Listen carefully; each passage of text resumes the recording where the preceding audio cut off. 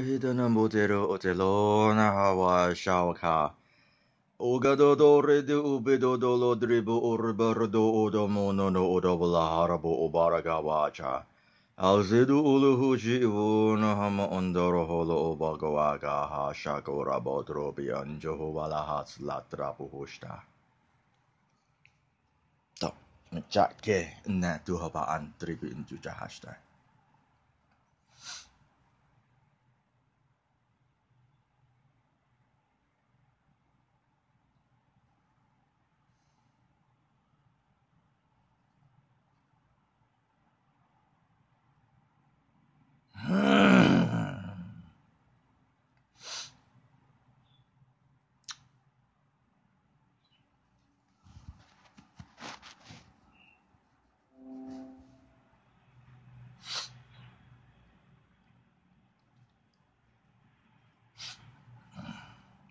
I read this story about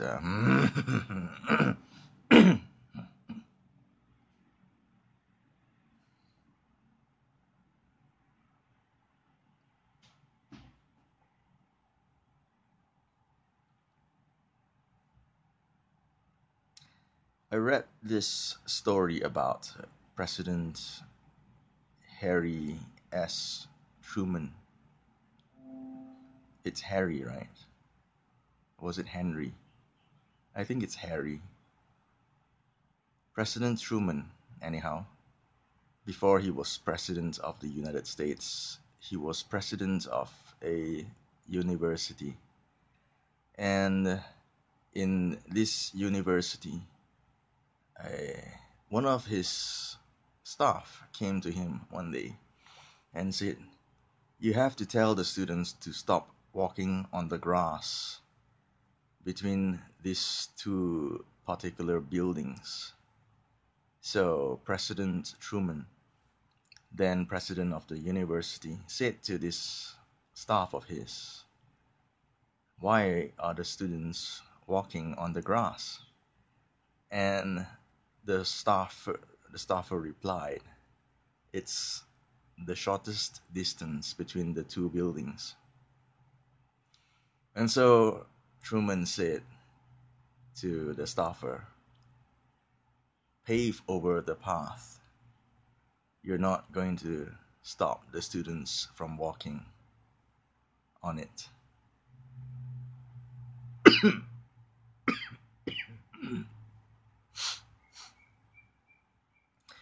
Herein again, herein again is some wisdom akin to the wisdom that Christ said to Paul the apostle.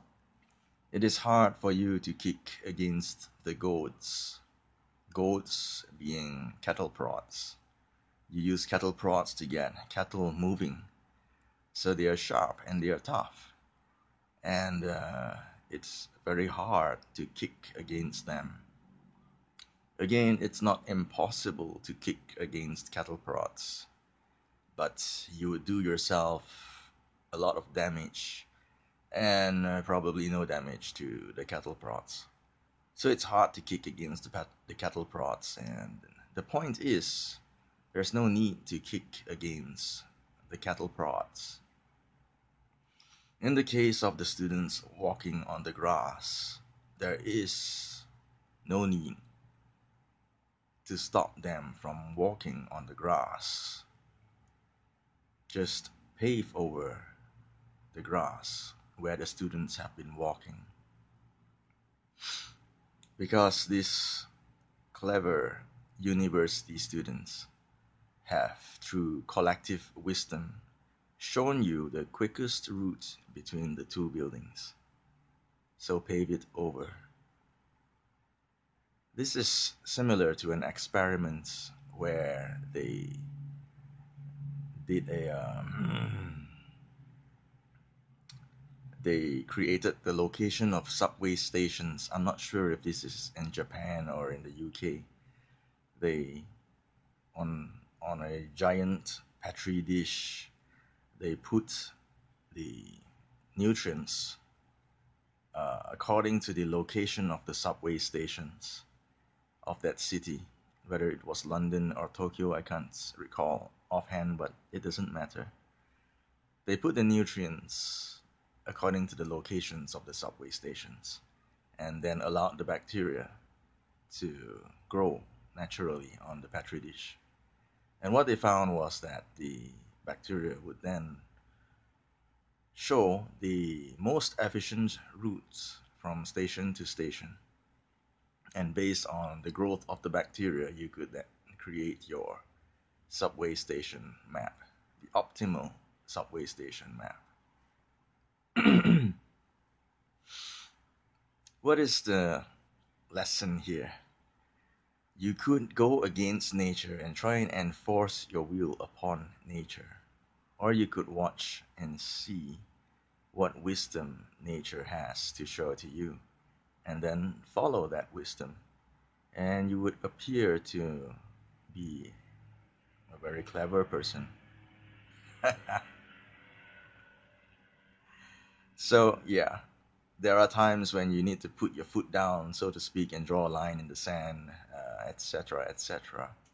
But for the most part, nature provides the path. You just have to open your eyes and look for it and follow it. So that's the story of this little incident with President Truman.